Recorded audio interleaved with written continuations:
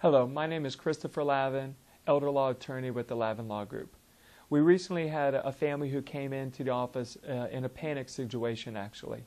Their father was recently placed into a nursing home, and their mother was remaining or healthy enough to remain in the community.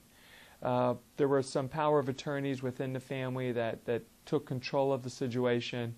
They were helping mom, at least they felt they were helping mom, and they were moving or removing the majority of the assets to themselves.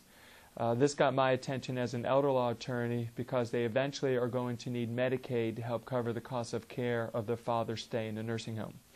I advise them that there are certain rights that mom has as a healthy spouse. She has a right to stay in the home. She has a right to keep at least one car. She has a right to keep a minimal amount of insurance or insurance that's irrevocably assigned to a burial. She has a right to keep her income and maybe a portion of her husband's income. And she has a right to keep personal property, and generally from up to $20,000 to up to about $115,000 in total savings.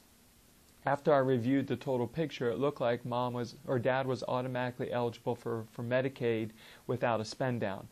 And the transfer of the monies unnecessarily to the children would cause unnecessary penalty periods and in short drain the entire value of the estate. So please sit with somebody if you get into a crisis situation who knows the rules. Chances are they can do an assessment for you that can show what mom can keep or what must be spent, and then they can generally protect a portion of the assets that Ohio would prefer you to spend. The problem is you just have to do things correctly.